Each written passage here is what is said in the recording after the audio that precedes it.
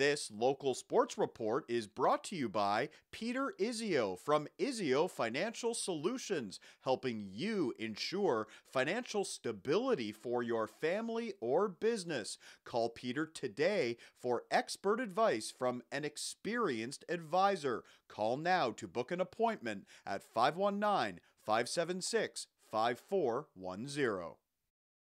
Time flies sometimes in university football, and Will Amoah, a local product going into his fifth and final season here with the Laurier Golden Hawks. Really hard to believe that it's gone by this quickly. Obviously this year is important for you, going out on top and having the best season possible that you can. How's your experience been at Laurier for the past 4 years, and how excited are you for the fall? Oh, my experience has been remarkable. Like, there's so many things I could possibly bring up.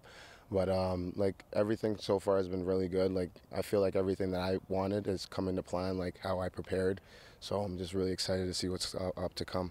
You had the opportunity to go to the East-West Bowl, compete there. You're a defensive back. Obviously, that was a very cool opportunity for you. Just describe that experience and what it was like to be recognized and go there and play among some very elite players. It was definitely surreal. Being around all those great athletes from all around Canada made me seem like, man, like I'm up here, so it's like something to be proud of. But like, it also opened my eyes to, like, you can't take breaks off, because like the next guy's up just right there. Every year is different in OUA football. Obviously, you had a strong defense last year.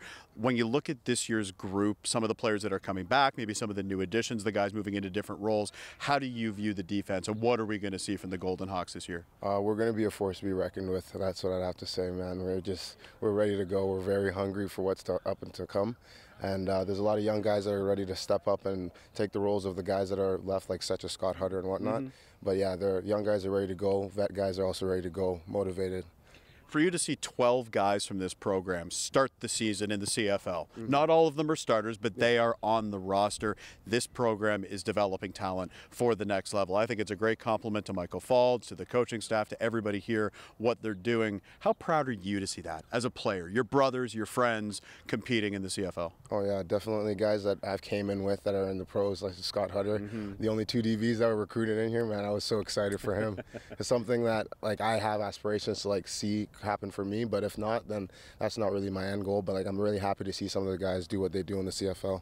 You mentioned that the team is hungry this year, and I imagine a lot of that has to do with missing the playoffs last year. I don't want you to focus on that, because that's in the past and that's what happened last fall. But for this year's team, how much of a motivator is it, given the fact what happened last year? You guys know that you want to get back to being an elite level program this year. How do you plan to do that, Will? I believe that, like, with all the guys that with the work that we're putting in this summer, I feel that this is what is going to be the outcome of the season. Like, we've put in a lot of work in the weight room, out on the field, just coming together, like DBs meeting like every once a week to kind of come together to practice. I think it's going to be a team to be reckoned with for sure.